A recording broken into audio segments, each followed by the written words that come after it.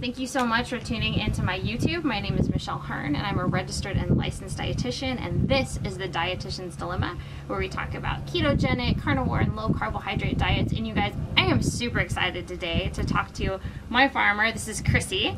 So if you've been following me on Instagram, you know that I eat a lot of beef. Beef makes up a very large portion of my diet. And so I've had some people reach out and ask me, be like, where do you get your beef? You know, do you just go to the supermarket and buy it? Do you get it from a farm? And so I actually wanted to bring you guys to the farm.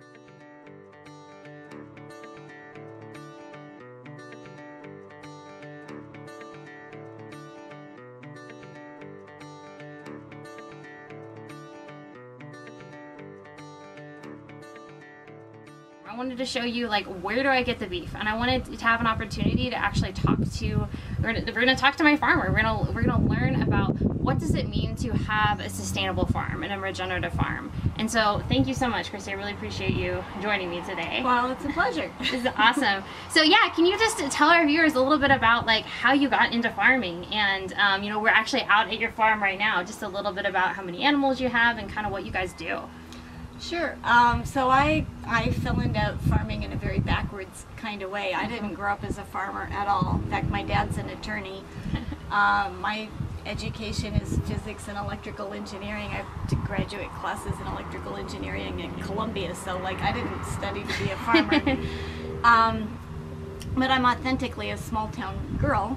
So in my 30s, I was working as an engineer and an engineering manager at Intel, and certainly at that time I could have bought anything that I wanted.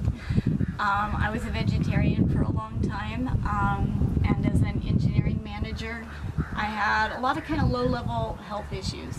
You can guess what they were. Yes. So I was the same weight more or less that I am now, but my cholesterol was incredibly high, like 300.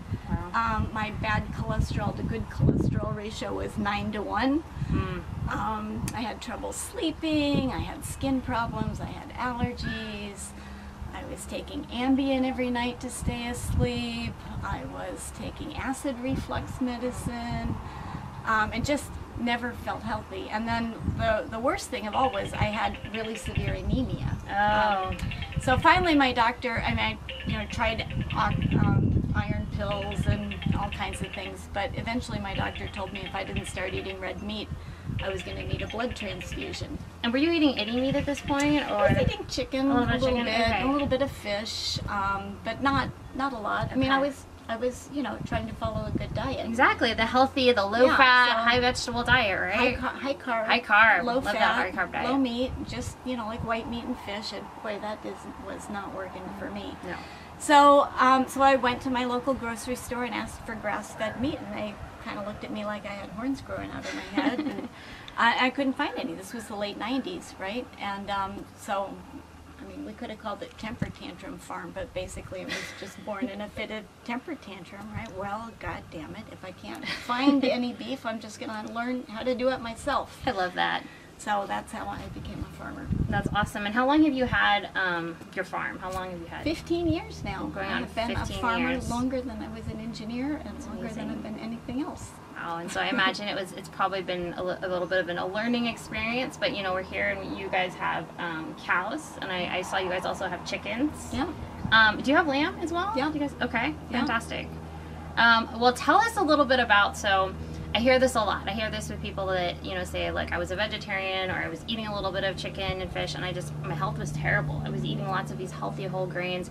How did your health change when you started incorporating more meat? Changed dramatically. So, I mean, I take bioidentical hormones now because, you know, I'm 56. So, but other than that, I don't take any medications at all. So I mean, really everything's resolved. I don't have much asthma anymore. My good to bad cholesterol is now 4.5 to 1, so like a complete flip-flop. I'm not anemic. My hematologist fired me. He was like, you know, I don't think I ever need to see you again. Go away. Don't come back. That's awesome. Which was great. I've never been happier about anything. Have no trouble sleeping. Funny how a lot of exercise and good nutrition helps with that, right? Wow.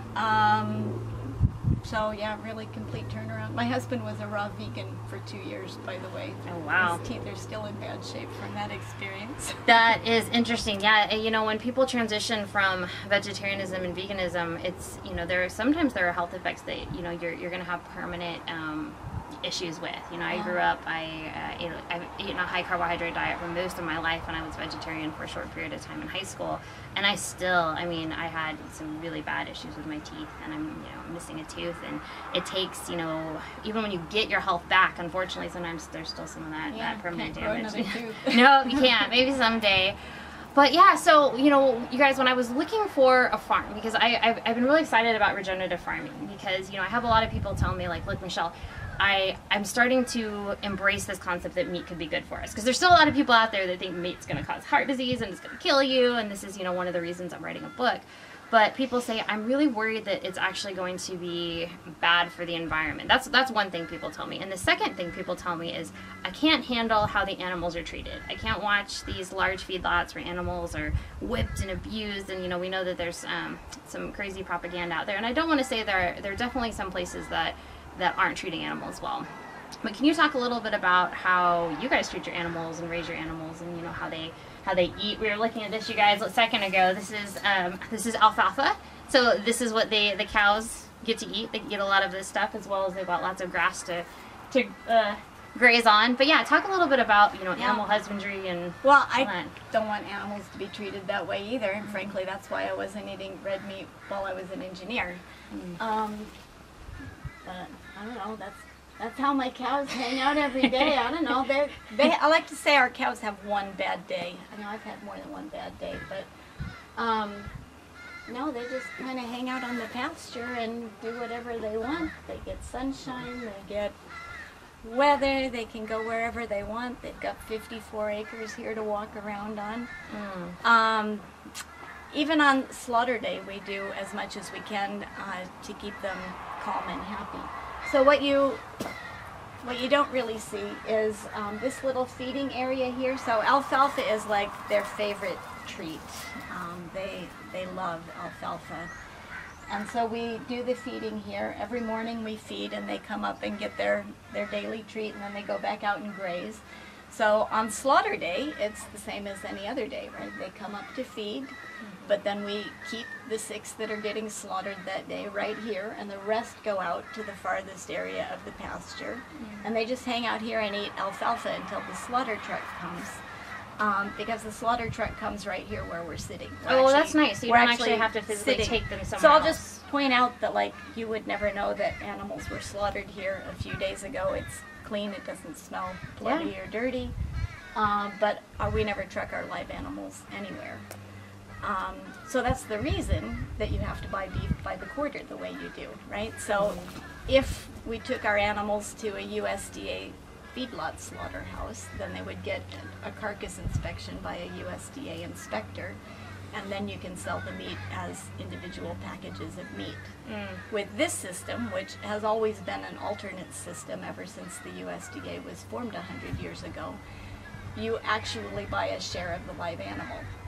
Yeah. So your quarter beef that you're getting after the one you're picking up today is probably one of those out there right now. You own a quarter of one of those live animals. And when the time comes, then we contract with the processing plant together, and they process your animal for you and return the meat to you. And it's actually stamped, as I'm sure you've noticed, not for sale, right? Because it's just for you. Meat that goes through the mainstream channels is actually a commodity in the sense that cash is a commodity. So you can actually use it anonymously to pay for things. Interesting. But with custom processed meat, you can't. It's just for you. Yeah, and you know, the one thing, you guys, that I've noticed about when you buy a share, you know, it's like now, I think one of the main issues with our food system today, or I think one of the big issues, is we're so disconnected from our food, right? We don't know, a lot of people don't know where does it come from, how does it, you know, it's just like we see stuff packaged and wrapped in the grocery store. So I think it's so important, as, you know, if we want to restore our health, that we start to get reacquainted with how food exists, how this whole ecosystem exists, because there is a narrative that we don't need meat. We don't need animals at all. We can live totally fine on a vegan diet. Like if we just eat plants and we're gonna be healthy, it's the best thing. It's cruel to eat animals. So I've heard a little bit of your thoughts about this earlier, but could you speak a little bit to what do you think about trying to either grow meat in a lab or even farm, you know, just eating crops, like vegan crops? Yeah, so, you know, growing meat in a lab isn't actually meat, right? It's soy, and it is GMO soy, and it's not organically grown. So GMO really is about the variety, in the sense that you might ask for a Roma tomato or a Brandywine tomato. It doesn't say how it's grown or with what chemicals, right? So GMO really is just about the variety, but GMO crops enable using lots of chemical pesticides and herbicides, and in some sense require them because they just need more care and attention to be able to thrive. So GMO soy is, you know, just a huge chemical crop, and it's a monocrop that destroys diversity around the margins of land, and I just don't think the world needs more thousands of acres of GMO soybeans. I agree with you. And when you read these things about, can I say brand names? Oh yeah, Impossible Burgers needing whatever it is, 85% less water than beef. What they don't tell you, and there's a great new book now called Sacred Cow. Yeah. Do you know about it? Oh yeah, she's been on my YouTube. Yeah, she walks through the math really well. They're counting rainwater. So, you know, we live in Western Oregon. We have a lot of rain. A lot of rainwater. And that's why the pasture is green even in late July, right? I think it's disingenuous to count natural rainfall as, you know, some sort of purchased commodity that's needed to process beef. That's false. And if you're going to include it in the calculation for beef, we ought to be including it in the calculation for soybeans, because guess what? Rain falls on soybeans too. I grew up in eastern central Illinois, 600 miles of soybeans and corn in every direction, right? It rains on the soybeans, but they don't put that in their math. Yeah, so it seems like with those vegan, you know, crops with soy and with kale, one thing that I learned, it's also, you know, mentioned in the book The Sacred Cow, is there certainly is a narrative that, like, well, if I eat a vegan diet, I'm not causing any harm or any death. And now we know, you know, the latest statistics are showing there's about 7.3 billion animals that die in monocropping and vegan crops. And is it cows? No, it's not cows, but it's things like rabbits and gophers. Because anytime you have to clear farmland, you know, you have to kill every animal that's there, basically. Yeah. And maybe, and I think maybe you could make the argument, let's say soy was the best thing for the human body. We ate soy and we were nourished and we were vibrant and we were healthy. But it's, you know, it's so toxic. We know that soy has several things in it. You know, it has those things that mimic estrogen. It's got trypsin inhibitors. It's got things that basically doesn't allow your body to break down protein. So when we get back to our roots, you know, I'm big on this YouTube that we need to get back to a diet that aligns with human physiology. You know, humans evolved eating meat and fat. You know, when you eat beef, it really aligns with human physiology. And, you know, it's interesting because I grew up in Texas, so I've eaten meat, you know, most of my life. You know, I went through that short period where I was vegetarian. That was a total nightmare. But, you know, the reason I started eating way more meat is because I was having so much muscle pain. I wasn't recovering from running, and I actually got to the point where I'm like, I'm just going to have to stop running. And at that point, I was eating 350, 400, I got up to 500 grams of carbs a day, so a ton of carbohydrates. And I thought, well, if I'm not running, I can just eat a lot more meat. You know, I'm going to eat more meat and more fat. And that's when I started to say, okay, I want the meat I'm eating to align with my values. And so I started, you know, reaching out to farmers, you know, and I discovered your farm. And I said, you know, and I sent you an email and I said, hey, I got to try this before I invest in a fourth of cow. And I love the email you sent back to me. It said, hey, you know what? If you don't like it, we'll buy it back. Yeah. And you told me they'd never had anyone in 10 years. And that's kind of how I sold it to my wife. I was like, well, they say it, you know, and it's by far the best meat. If you guys live in the Pacific Northwest, and we're gonna put everything in the show notes where you can get their Instagram, you can get their contact information. Yeah, this by far is the best meat that I've ever had. We actually tend to run out about a week or two before we get our next share, so I'm very excited we're here to pick it up as well. But I want to know, so we're filming this in the COVID pandemic. Can you talk a little bit about how things have shifted? Have you had more interest? Have you had more people reaching out about the meat? Yeah, we definitely have. So, for instance, Like the last couple of years, we've had maybe 2 sales a year of a whole cow, like where one family takes the whole thing, not just a quarter, right? So our baseline is about 2 a year. We've sold 8 whole cow orders in the last 30 days. These people must have a massive freezer. So it's a combination of things, right? It's regular customers buying typically twice as much meat as they usually do. It's a lot of new people finding us who haven't bought this way before.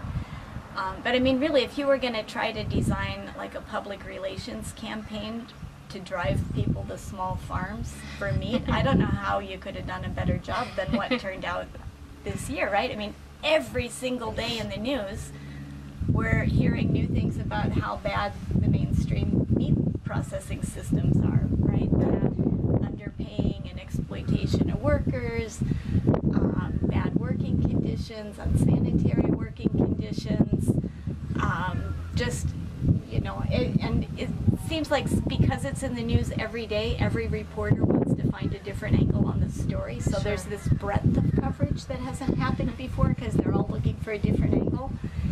And then after people hear this on the news, they go to the grocery store and it gets like viscerally reinforced because you go to Costco and it says limit 3, or you go to Safeway and the shelves are empty, right? So it's just been driving people to small farms. It's not just our farm. And then the other indicator that I see is I've had a lot of people telling us that they've got like a 4-month wait for buying a chest freezer. Wow. That's good. We got ours. Yeah, so, and you know, once people get a chest freezer and put meat in it, because why else would you buy one? And then you eat that way for several months, they're not going to go back to the grocery store.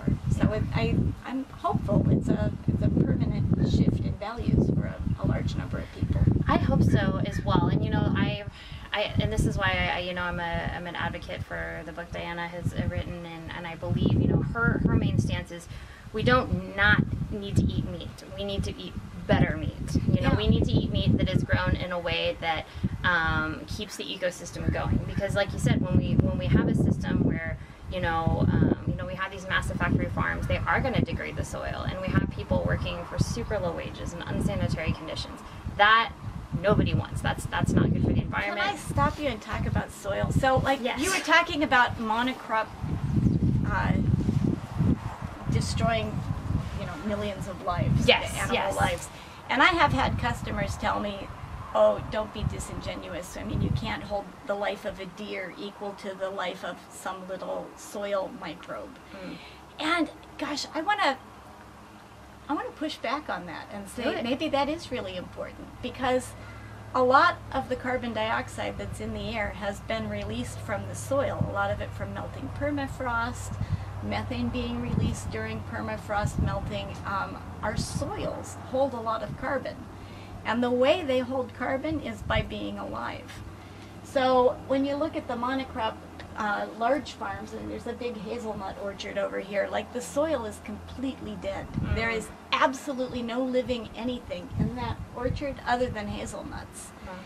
And I think those lives matter a lot to our quality of life, because they contribute to recapturing a lot of that carbon and holding it in the soil where it belongs.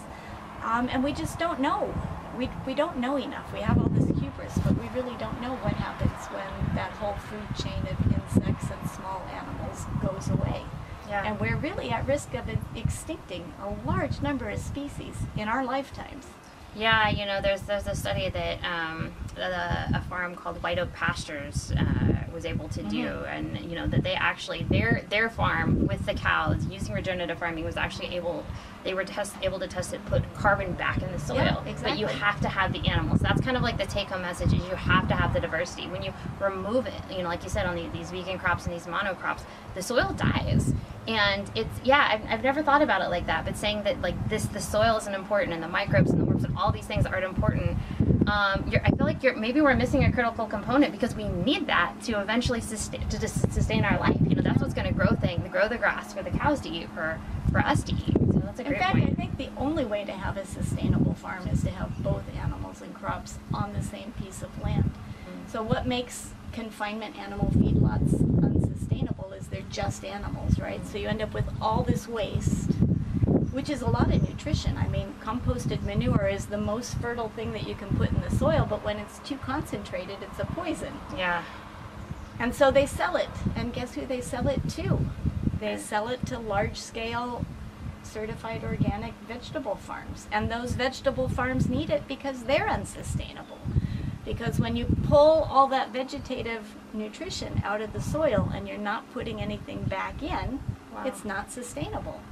The way you put the fertility back in is with composted animal manure. But the only kind of farm, if you can even call them that is ever going to sell composted manure is the large-scale factory farms. Wow. So these well-motivated consumers who are trying to buy certified organic produce so that they don't harm any animals actually require the most horrible confinement animal feedlot operations for the soil fertility to produce the crops that they think they're being so ethical eating. So they're literally taking you're getting the manure from the factory farms for those farms. That's something that I didn't know. And guess what? All composted animal manure is certified organic by a pen stroke, because certified organic is not about measuring chemical residues. It's about, certifying, which is a human decision, right? That's actually true. So all those antibiotics and other medications that are in the confinement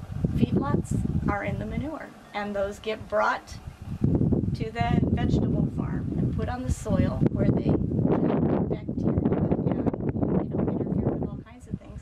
Who knows what kind of residues are in there? So you could probably, if like you said, if it is a large-scale organic farm and they're not utilizing animals, if it's just a fruit and vegetable organic farm, you're likely getting pesticides and antibiotic residue from the manure of animals. Remember when there was that big E. coli outbreak on packaged spinach?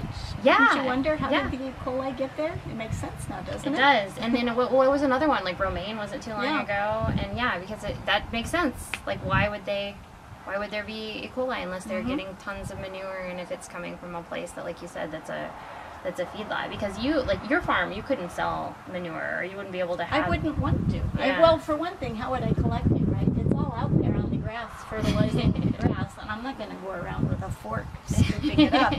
But the second thing is, there used to be an expression in farming that a man's worth can be measured by the size of his dung heap, which is his compost pile, right? And what it meant was, if you're composting a large pile of animal manure, you've got all that fertility to work into your cropland, and that's going to translate to wealth. Yeah. So small farms don't sell composted manure. You're you're using it for your actual farm, which is that's an important thing our farm produces. We use it all where it's left. That's fantastic. And you guys, one thing about when you invest in like an eighth of a cow or a fourth of a cow, as opposed to like if you're just going to the store and buying meat, like you have no idea. I've heard that you can actually have grass-fed meat. They can even say like in the in the USA, and it may not even come from the USA. Like there's apparently a bunch of loops. Processed in the USA, yeah. Yeah, all you gotta do is like throw these little softballs out to me, and I can go on for hours. So I'm sorry, but I can like farmer geek out on all of these topics. So there are only 4 corporations in the U.S. that control 80% of all beef processing in the U.S. Wow. And that half of that processing happens at 13 physical addresses. Jeez. So they're processing 1,000 cows a day. And they come from all over, right? Nobody has 1,000 cows that they, today's my day for exactly 1,000 cows. They mix them. And then they do the grinding all in a batch. So the meat from many animals, I don't know, scores, hundreds, thousands of cattle gets all ground together for ground beef. So if one little part of it is tainted, then you end up with these large, E. coli outbreaks or salmonella breakouts. And I can tell you, as somebody who used to be a quality and reliability engineer at Intel Corporation, if the smallest unit they can contain is 25 million pounds, they're going to contain the smallest amount they can. They want to sell it. That's why corporations are in business, right? Yeah. But when you get ground beef from us, like in your quarter beef, right, every single gram of meat in that share is from one animal. There's absolutely no mixing.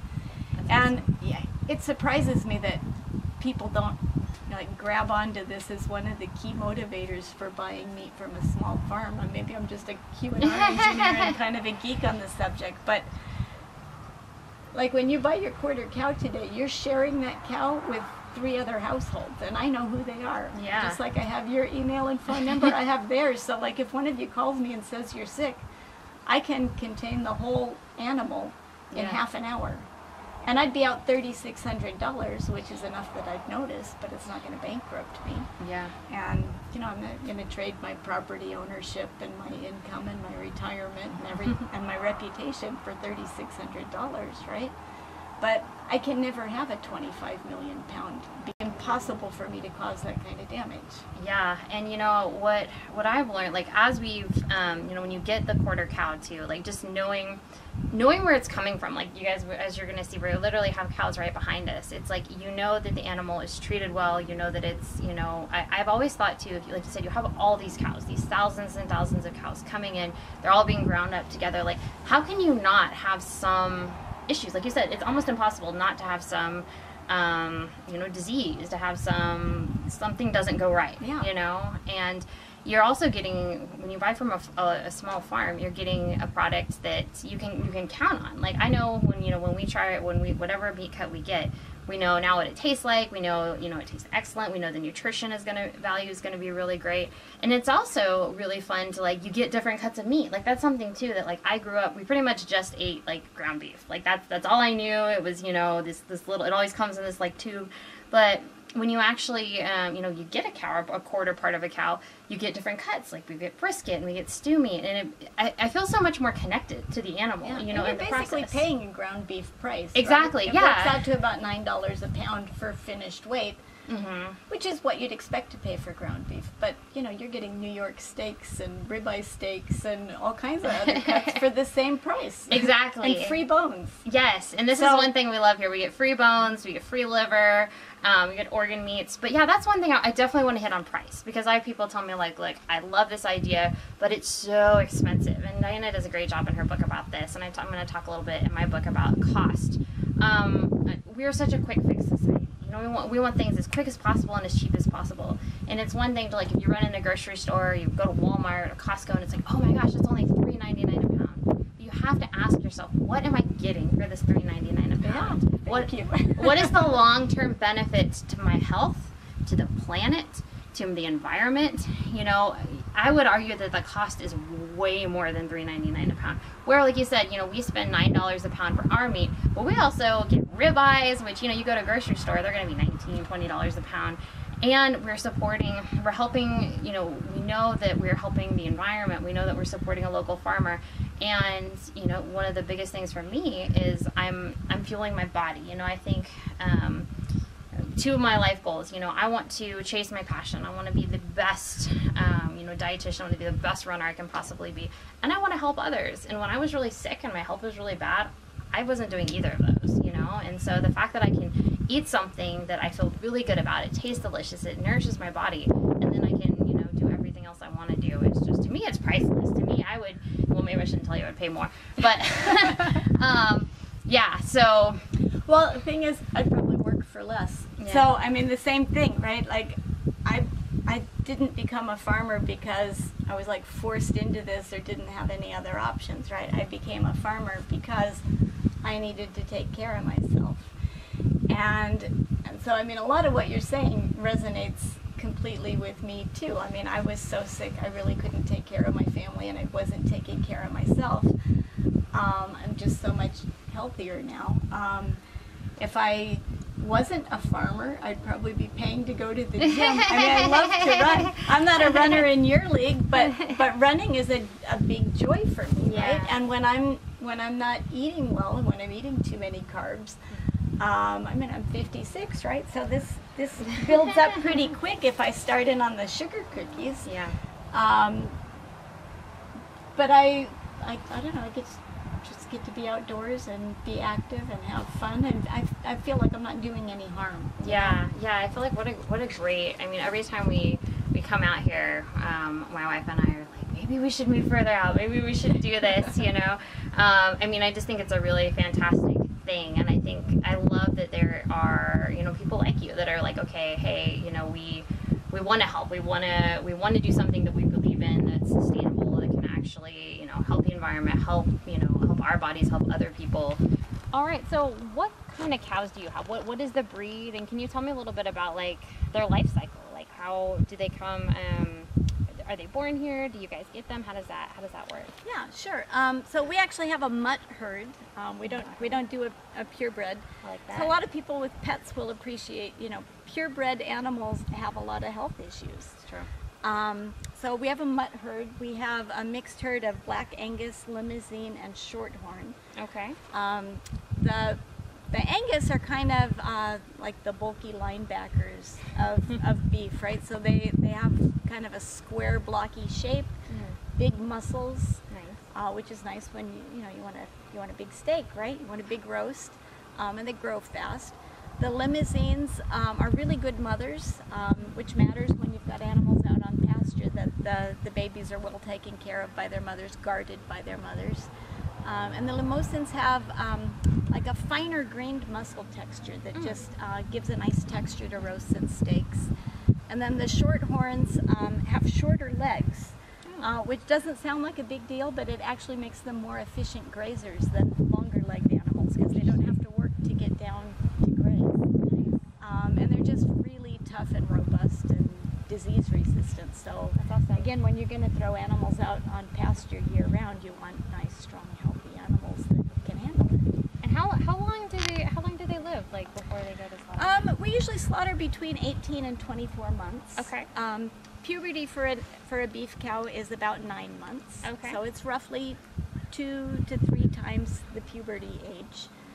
Pregnancy for a cow is 9 months, just like a human, in case you're wondering that. We're growing right now, so for the last several years we've sold more beef every year than we have the year before, so we have to add animals to our herd. It's not a self-sustaining herd because we have more customers every year. Eastern Oregon has a lot of large beef ranches, and actually young cattle are almost always raised with their mothers for the first 3 to 4 months. Okay. And actually grazed on grass. Even animals that end up in feedlots at least have a few nice months in the beginning. And then there are livestock auctions where you can buy those calves. So we've been adding to our herd that way. And so they come onto the property at about 4 months old, and then it takes about a year and a half to grow them out to butcher age. And yeah, I guess one of the last things I was thinking about that I want to talk about was, what is the vision for your farm? Do you want to keep growing? Do you feel like you're at a pretty good spot? I mean, you guys do so many great things. Well, we are at a good spot. In fact, I would say the last 3 years I've enjoyed farming definitely more than I did the first 12 years. I guess we feel like we finally got it dialed in, and we know what we're doing. Knocking on something, yeah. You know, so I mean, we can absorb some more growth, but I wouldn't want to be, I don't know, 2 or 3 times as big as we are now. It wouldn't be as fun. Yeah. So at some point, and that gets to be a hard message to deliver to people, right? Because then what that means is people come and say, "Hi, I just found your farm. I just learned about grass-fed beef. I want to get some." And then I'm going to have to start telling people, "Sorry, we're full." And that's not going to be a fun message to have to give. I feel bad, you know, when people are looking and they've kind of just discovered the bus, that you have to tell them, "Sorry, I don't have a seat for you." So we're not there yet. We've still got some more room to grow, but I don't know, within a couple of years we're probably going to get to that point. So take home message, if you're in Portland, Oregon, you know, or anywhere in the surrounding area, you better get here quickly. But yeah, I mean, I guess my hope too is that we are going to continue to see more farmers like you guys that are going to, you know, want to start getting into this field.